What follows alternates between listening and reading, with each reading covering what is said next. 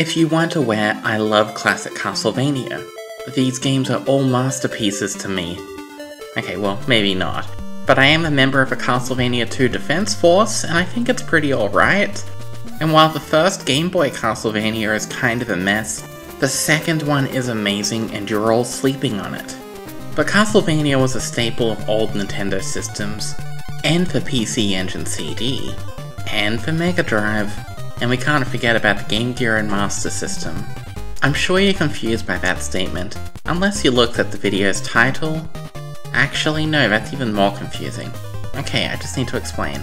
In the late 80s and early 90s, Castlevania was a big feather in Nintendo's cap.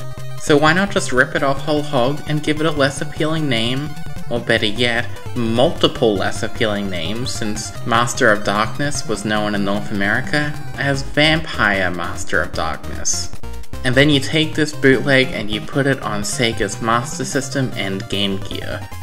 This game has been largely forgotten by most, outside a single 3DS Virtual Console release, of the Game Gear version specifically, and the frankly better Master System release is a largely forgotten relic.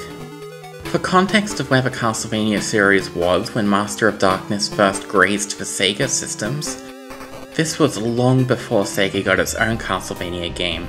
This really was their closest approximation, even if it's a weird footnote now. And this is really obvious when you read reviews from Sega magazines back in the day. Sega Power starts by saying this is like Castlevania, which is a Nintendo thingy, and then on, it can't stop mentioning how it's actually like Ninja Gaiden. Though that isn't as strange as it might sound, since they're referring to the Master System Ninja Gaiden game, which was actually developed by the same company that did Master of Darkness. But to get back onto where Castlevania was, Super Castlevania 4 was the newest entry at this stage, and for handheld players, the excellent Belmont's Revenge was still new as well. So Master of Darkness basically had to stand up against these two titans, and in some ways it succeeded. Graphically, this no doubt outdoes the Game Boy's attempts, but I'd go as far to say this also surpasses the 8-bit Castlevanias of the time. There's no objectivity here. I won't fault people for finding the NES Castlevanias more appealing, and I lost all my credibility ages ago. But to me, Master of Darkness has more detailed sprites and better colour choices. At the very least, it doesn't look as drab, but that might just be because of our protagonist's bright blue suit. On Game Gear, you'll get a great look at it too, because of a trademark tight zoom, which was basically a hardware requirement. Thankfully, since Castlevania was a slow-paced game, a tighter zoom isn't the death sentence it was for some other Game Gear conversions of Master System titles. This version will do. And obviously it's the version I'm covering, because my obsession is taking over me and I can't touch a regular home console without breaking out into a rash. But if you're curious, the Master System version has way more screen real estate, slightly different and generally better level design, and boss arenas make great use of the extra space available. Between that and the fact that bosses now have health bars on this version, which is a godsend, the home console release is without a doubt the version more people will prefer. And if you're curious as to why I'm not primarily talking about it, hey, it's nice to meet you, I'm Frieza. Game Gear it is, but don't fret, without direct competition, this is still a great way to play it, and it only starts to look weak when directly compared to its more polished version. Oh, maybe I shouldn't have opened up the video like that. Now you have to go the whole rest of the video tainted with the knowledge that there is a better version out there. Just know screen crunch is never an issue here. It's perfectly designed with a smaller screen size in mind. It's just that the Master System has extra room, which is a nice bonus instead of a necessity that is required to properly enjoy it. I know none of you will play this game anyway, but if you ever do, like I somehow infect your subconscious and years later you act upon it, I would honestly recommend playing both versions to see their differences. This Game Gear release is no slouch, and it is a more impressive title considering this was a handheld game from 1992. You could play this outside your house for minutes at a time before you change batteries. In those minutes of play, we get to slay monsters as Dr. Ferdinand Social, which certainly is a name. He wants to murder Dracula, which is to be expected, and with the power of Ouija board technology, he begins this quest. Surprisingly, this game doesn't limit its story to the manual. We get story sequences in the game itself, and these are surprisingly well done and will be used to set up each level and link them all together.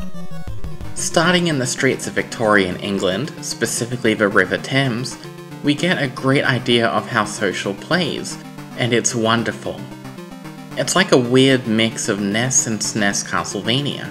We get full jumping control, and a slightly larger focus on platforming that makes good use of it, and we do our primary attacks, which are just a straight line of death that we can't aim, and we have secondary attacks that we get with pickups that rely on limited ammo that we also occasionally find. This is activated with a combination of up on the D-pad and our attack button.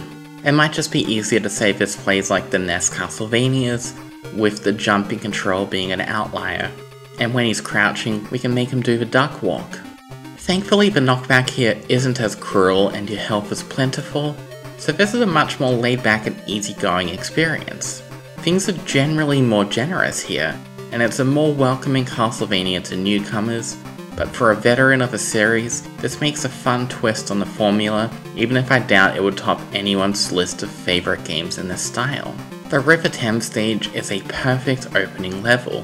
It naturally introduces everything you need to know, while giving us an aesthetic not really seen in similar titles. We start off with a pitiful dagger. This weapon has no range and it's very weak. It's almost like a joke weapon, but it's there to greet you on new playthroughs or every time you come back after losing a life. Thankfully, there are 3 main weapons that just outdo this, and they're all fantastic. And best of all, they're kind of balanced around each other. So there isn't really a best weapon here, even if it's easy to have preferences. Though the worst weapon is undeniably the dagger. It has no range and poor attack. The other weapons like saber, stake, and axe all balance their strength around their range. The axe has a range as poor as the daggers, but it is super powerful. The saber has a huge range, but it's pretty weak, and the stake is a middle ground between them. The only problem with this system is you can only have one weapon at a time, and they swap out once you touch another weapon pickup. And you can't go back to your earlier weapons, so you might accidentally brush up against a new weapon and trade it. This itself could be excused, but the dagger is in rotation, so you could easily replace your good weapon with a terrible one, and sometimes the placements feel deliberate. They knew what they were doing. Even the instruction manual on multiple occasions advises you to be careful. But being careful sucks because I'm impatient and I want a high score. Oh yeah, the manual has areas to fill in your high score, that's cute. One downside of the developers thinking score mattered is we get the Mega Man 1 style score pellets in the grab bag of collectibles. So sometimes you might want more health or better weapons, but instead you get more points for your score. While this whole system is a pain, I'll admit that I've replayed this game like half a dozen times just to get footage here, and if I was only a tiny bit more pathetic, scores would be something I'd be interested in. This is such a replayable and short game, I don't blame them for attempting this. Especially since the target audience would be kids who would only have a small handful of games themselves and couldn't just get something new the minute they beat a game. Still, I'd rather not see it obtained with these globe items. It's just a nuisance. And what even are these in this universe? The manual just says they're magic globes. The items all make some kind of sense. Life potions heal, voodoo dolls are extra lives, and I won't get into the whole problematic elements of that again, but at least there was something there. But globes? It was so bad Sega Force magazine wrote that these were garlic, which also doesn't make sense, but hey, it's something. They also called the stake a hammer, which does make some sense due to how it swung. Most people online I see it just call it a cane nowadays, but I do like how some magazines like this and Mean Machine got the idea that this is a ridiculously long hammer. Ignoring all that, everything else at this early stage is worthy of praise. This world feels alive, with all this background movement, and the early game enemies just being regular dudes and dogs is explained away as them being thugs and werewolves. The manual is really cute, it tries to explain everything, including the horribly evil AI of the bat enemies, It's also how I know this bridge is specifically London Bridge. Other than sightseeing, we have a game in this game. We get introduced to classic Castlevania stairs. They're indistinguishable here, but we do at least see where Dr. Social lands on the Belmont stair scale. He has to get on them from the top or bottom, much like the older entries, but he can at least jump off the stairs early, and this speeds up the pace of the game, and also keeps Social from being helpless every time stairs are present. It's a nice compromise between the deliberate limitations of early outings, and the stairs being basically nothing in Castlevania 4. Because of this, stairs are never a mess, and thanks to the designers not being evil, extremely tall levels aren't death traps either like you'd expect. If the player falls down to what should be an earlier section of a stage, it isn't fatal, it just sends you back to the earlier screen. I can't stress how nice a feature this is. You don't die if you fall 3 feet because the edge of a screen is what determines your death. Death is only determined by your very large health bar, and the few death pits that are obviously death pits. You shouldn't ever find yourself surprised a pit was fatal. It's all pretty well telegraphed. Like don't jump in this water, or don't fall into the pits inside this cave section. That cave is part of the second level's varied landscape. Sorry, I meant to call it the second round. Each round contains 3 levels and ends with a boss fight. And that's the terminology I'll be using from here on out. Simply put, it's Castlevania 1, which had blocks of levels that would culminate with a boss at the end of each. Round 1 was the River Thames, and it ended with a fight against Jack the Ripper. After some brief exposition, we're led to Round 2, the House of Wax Dolls. My feelings on this are a bit all over the place. I love the aesthetic. It's part underground cave system and part beautiful mansion. It's especially nice seeing this not be some kind of decrepit ruins, like you'd expect from another game that I'll try not to mention anymore. This looks lived in and current for the setting. The walls are adorned with priceless works of art and their identical duplicates, and poltergeists inhabit inanimate objects like tables and chairs, so these become enemies too, which is really novel. In some ways, this is my favourite round of the game. But Dracula's magic has brought some wax dolls to life, and while some of them are just still dolls that won't harm you, the living ones can, but they can't be defeated until they spring to life. And that won't happen until you walk past them. So it leads to a lot of moments where you just have to walk, stop, turn around, attack, and then continue walking in the original direction. It's a bit of a pace breaker, and any excitement of these living wax dolls dissipated quickly for me. I want less of them and more evil candelabras to kill, sorry. With all that said, killing is at least very satisfying in this game. Your weapons are quick and everything explodes into dust. And this is good because House of Wax Dolls introduces some challenge rooms where we're basically locked in and have to defeat all the enemies that spawn in, or in some later twists to this formula in a different round, we have to defeat a specific enemy by navigating our way there and defending ourselves en route. These are really fun ideas, and it's generally really well executed, even if it did come as a shock to me, since this isn't exactly a hallmark of a game they're copying. These rooms and the boss arenas have to both encompass the total screen size without panning to side, so these are the most dramatically different sections between Game Gear and Master System. Both have their merits. The larger amount of freedom and room to maneuver are appealing on console, no doubt, though I also do personally love the claustrophobic feeling on Game Gear. You're locked in a small room with things that want you dead. There is one issue, however, with these rooms. They blare very loud and repetitive alarm sounds, which is annoying on its own right, but worst of all, it replaces the music. And my god, the music is good here. You know, it's not great, it's not the best of the best deserving of the highest honours, but it's an underappreciated soundtrack full of constant jams that infest my brain as earworms. They're all very derivative of that vampire killing series, but who cares? Being inspired by legends is a good thing. And whenever these are interrupted for an alarm, it depresses me. It's also the exact moment my partner tells me to turn down the volume because it went from fun background noise to a nuisance. I feel like that'll be a recurring thing in my next video too. One other sensory annoyance in this game is the screen nuke. It's these white emeralds, Just touching it kills every enemy on screen and flashes multiple bright lights in quick succession.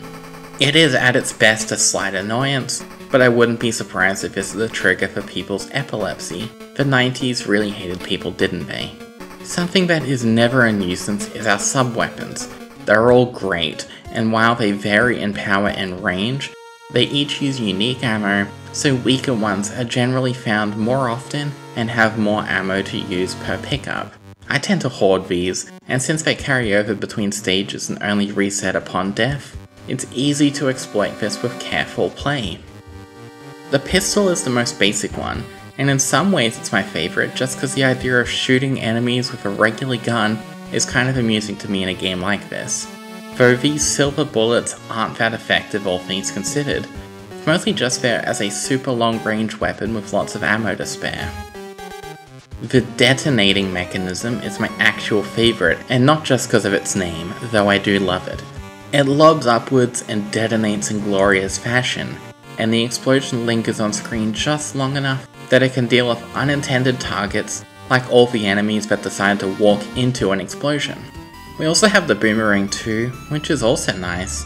It does what you'd expect except for the fact that you can't catch it.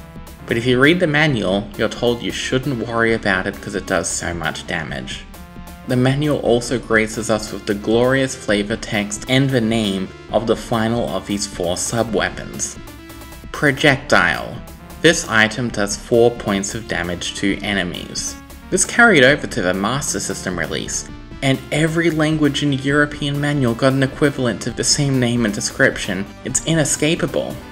Despite that, I love how these are all handled. Like I said, less ammo is given to the stronger weapons. The pistol gives you 16 ammo per pickup, and the detonating mechanism is 8. It helps make the game feel like there is no wrong sub-weapon, since the ones that do less damage are able to be used way more often.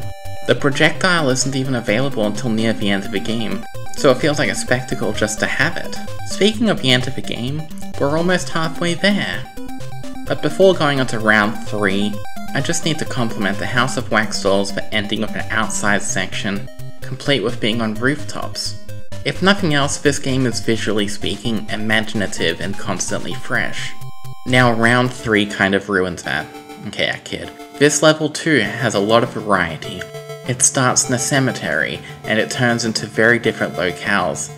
But come on, be more subtle if you're copying. The church sections are nice. While they're nice to look at, the level design isn't at its best here, and is another area the Master System improved upon with better level design. But none of this matters, because we get a clockwork section with all these gears and giant moving pendulums to platform on. This is the most blatant copying I've seen. I don't mind, it's fun here, and it actually works really well with the better jumping control. But once we make our way to the top of this church, we follow the enemy's lead and jump off. Just be careful not to jump all the way to the right. We land on some clock hands and we have another boss fight. And if you actually read the story sequences, this one is really nice, and if not, you'll wonder who this blonde guy is and be annoyed to see him in the next stage too. Round 4 is in a laboratory, and I much prefer this aesthetic. It's very much part of the classic horror tropes, but feels fresh in a game of this nature. And leading up to this wonderful lab is a forest section where the wildlife just wants you dead. Enjoy it while it lasts, because once you enter the castle, oh yeah, this laboratory is in a castle, you won't be seeing outside locales again. The climax is nearly here, and this game earns it with constantly changing landscapes, so it feels like a real journey from London's city streets to this castle in the woods.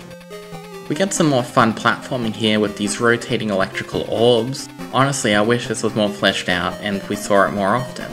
And we have a return of the inanimate wax dolls that come to life, which isn't my favourite thing. And that's because this level feels like a final exam on everything we've learnt thus far. So it's here we get the return of the alarm blaring rooms from round 2, obviously. While it's fair to call this the last traditional set of stages, round 5 is still a blast. It directly takes place after the end of round 4, with Social now escaping the dungeon cell he was locked into during that narrative sequence. This entire round is just one level, and on top of it, it's a maze. That's why I don't label this as traditional. but it's somehow not a tedious mess to explore. It's a short looping maze with distinct layouts, so it's easy to navigate, and to me, it was at least fun to solve. Once completed, we have the 2-phase final boss fight, and to start with, I adore the first phase. It's hectic, but makes great use of the tight platforming, as we need to rise to the correct height to strike this vampire who just won't play fair. The second phase is fine too, though it's the kind where we dodge various projectiles, get a shot in, and then wait for another opportunity to attack. Anyway, Dracula is defeated and the credits play with a Ouija board, which is just a cool thematic touch, and a great way to bookend this game. And with that, Master of Darkness draws to a close. It's a pretty great game for both pieces of hardware lucky enough to have it. It holds up well against its inspiration. It plays really well too, with smart changes to the bases and careful consideration to the level design to not make this jump feel overpowered. Though the biggest weakness in the overall execution is unfortunately some of the level design. A lot of it is great, and what isn't is fairly standard, but on occasion, especially in the second half, layouts don't always make the most sense, or can be a little confusing.